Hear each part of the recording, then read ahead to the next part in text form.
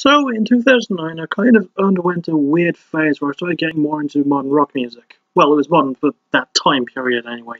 Come to think of it, there weren't too many bands I can think of right off the top of my head with the exception of Digital Summer and, of course, Burn Halo, title drop yo. I first heard them on the soundtrack for SmackDown vs. Raw 2009, which is also where I first heard the band that I did my first ever episode of Backtracking on, that band being Project A6. Damn, I discovered a lot of music that I liked through video games when I was in my mid to late teens. Good times. Anyway, it's time for a shorter episode than usual, as these guys just about reached the 3-album limit. It's Backtracking, and this time it is Burn Halo. We start off with Burn Halo's self-titled debut. It was initially slated for release in 2008 through Island Records, but that label elected not to release it, after which it was then released in 2009 through Rockhead and Warner Records and produced by Zach Malloy. It's also the first album that I listened to by them. That's right, this is one of my rare, not blind episodes of Backtracking. As I briefly mentioned in the intro, I first heard them on the soundtrack for a video game. The song I heard from said video game was Save Me, which is a damn good song. I actually made a intro song for my creative character who I based off of Dante from the DMC games. Good times. Enough of that, onwards. The album itself is not really too bad for a debut. It was one of the few albums I listened to in full not long after its release before I actually started doing just that near the end of 2010 and through 2011 and to the present day. Imagine if I started backtracking back then, I'd probably be hitting triple digits in terms of subscribers by now. Oh, and I forgot to mention, I've now hit 20 subscribers, so a massive shout out to that. Back to the album itself. It's a really good mix of often used modern rock style that was used at the time, mixing elements of alternative metal, hard rock, and really good post-grunge elements. The production of it sounds really good, I'll admit, and it pays off quite well. I think that's the main reason that some people started hating that late 2000s, early 2010s modern rock boom. It was so well produced to the point of it being overdone at times, and most of the singers could be damn near indistinguishable from one another. But Burn Halo manages to buck this trend just a little bit, adding this unique little southern flavour to mix things up. It's kind of like what a cowboy would listen to in the modern age, I think. I feel like that little twinge makes all the difference for the band, and it carries on into their next two albums, which I'll cover when I get to them. The album has some solid writing to go with its production, but it does suffer from a little bit of an imbalance issue in terms of tone. More of the songs are heavier and, in my opinion, catchier, but the slower songs aren't outweighed by that. The first two songs in the album are quite heavy sounding, much faster paced, but the next two immediately after are slower and add some acoustic guitar elements. It can throw you through a bit of a loop if you're not prepared, so just try to keep that in mind when you give the album a listen for yourself. But the album is really not that worse off for it, and whilst it does fall into the typical tropes of modern rock at that time, it's still a really good first outing. James Hart is a great vocalist, showcasing a good range for a rock singer, and his different tones of voice help guide the mixed bag of songs. Neil Tiemann provides some great riffs and solos. Chris Jane's bass work is anything to sneeze at either, adding a good chug and groove here and there, and Daniel Adair's drumming is pretty solid. Luckily, two of them were going to be into a lot of people's favourite bands, and Daniel was with Nickelback at the time. Oh, and Sinister Gates appears for two of the songs and does a great job. Standout songs include Save Me, I Need You, So Addicted, Dirty Little Girl, and my favourite in Dead I Runs a Lost Highways. I believe N.A. Joe and Dirty Little Girl are the two that Sin appears in. Anyway, Burn Halo is a really good start for them, and whilst it does occasionally step into those familiar modern rock waters, it's careful not to drown in them. I can recommend it, but prepare yourself for the changes in tone and sound if you decide to give it a go for yourself. It might confuse you a little bit first. We then follow that up with their 2011 sequel, Up From the Ashes.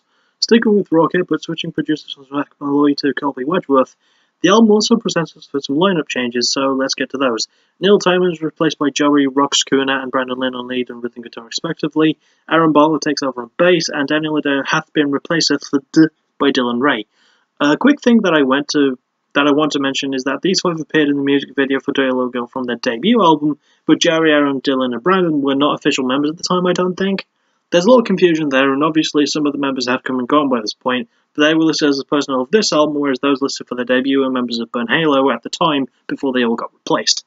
I don't know who's touring and who's official, but there you will go. If you are doing more research into it yourself, you can go nuts. I just don't want to. Now, when I first heard this album, back in 2011, I didn't really give it a full appreciation at the time. And it's a perfectly good album, it's even great in some places, and it does buffer out some of the odd balance issues that their debut has. And it makes a five-member lineup, it certainly fits Burn Halo style. My problem with the album mostly lies in the production and the lyrics. Don't get me wrong with the lyrics, there is the usual Burn Halo themes of redemption, lost love and struggles of faith, But there are a few times where the lyrics can get a bit repetitive and the rhyming can feel a bit forced, as in forcing one word to rhyme with another even though they don't sound the same or have the same ending. The band also seemed to have this weird trouble in letting go of the cowboy sound that they showed off in spades for the first album, with tinges of it showing here and there in some songs, and then completely abandoning it in others. Also, Good God does drag on from time to time. The third track on the album is 3 minutes and 30 seconds, but it gets extremely repetitive and sounds way longer than it should. The album itself is almost 15 minutes long, about 3.5 minutes longer than the debut, and the length of the album 2 is not really filled out that well. I appreciate them going for more heaviness, but the production makes the guitars sound kind of terrible from time to time, and James' vocals just wind up taking over a lot. The drumming of Dylan Ray, whilst good in places, feels so by the numbers and overproduced from time to time. Joey is an excellent guitarist and showcases some awesome solos, but when it comes to some Brandon's intro riffs, it's hard to tell most of the songs apart.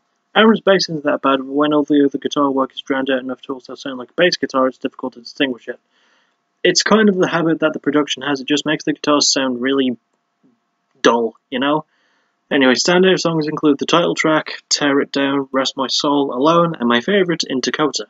And From the Ashes is an album with a lot of potential, but it's overproduced, has terribly forced and repetitive lyrics, and sounds even more like the band tried to do an A7X impression than on their debut. I can't really recommend this one, I'm afraid.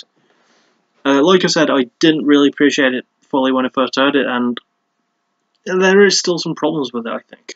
Just me. Lastly, we reached their third album, The Wolves of War. Well, just Wolves of War. Released in 2015, there are some changes for this one. They did rock out for E1 Music, and the only members who remain unchanged in terms of lineup at this time are James Holt and Joey Rocks. They also managed to get funded by fans for the most part, which is always a good sign, which is why it took so damn long. New members are bassist Chris Bishop, bassist John Ruth, guitarist Brian Frost, and drummer John Duarte. I couldn't really find any info on the producer of this one, so I'm going to do what I always do when it comes to that and just assume that the band did it because it's a crowdfunded thing. That's a safe thing to assume, you know? The album is a really good statement considering that it was 4 years since Up From the Ashes. I remember eagerly awaiting Wolves of War, and when the title track got released in 2014, I got so damn hyped. Unfortunately, due to even more lineup changes and I think label changes as well from time to time, the album was delayed for just that little bit longer. But fuck me, was it worth it? Oh yes it was. Another change in the sound as the band started playing around with heavier stuff. Now, I know that's nothing new, and it certainly wasn't at the time of 2015, but for Burn Halo, it was the fire up their ass that they needed after 4 years away. It works so well, and it's a great showcase that the band needed. In fact, when I was covering my favourite albums of 2015, I added this on that list. Of course, I didn't make a video for that because my laptop at the time was fucked and I didn't want to risk recording videos, so I settled on posting the album's cover art and writing a huge-ass paragraph about why I like the album so much as I did for the other 9. With that in mind, I'll try not to repeat most of what I said back then about the album. Also, since I couldn't find anything on the producer, I also couldn't find anything on the album's length, but let's call it a healthy middle between their debut and Up From the Ashes. The production, by the way, is damn good, adding great effects to the guitar especially. I just remembered that I did mention heavier elements, but never delved too much into that. Well, let's do that. James starts screaming for the first time, it just sounds amazing. The instrumental work is heavy as all hell, and the lyrics don't really pull any punches either, adding a lot more swears. There wasn't any on Up From the Ashes, there was some on the debut, there's a lot more in Wolves of War, it just sounds cool.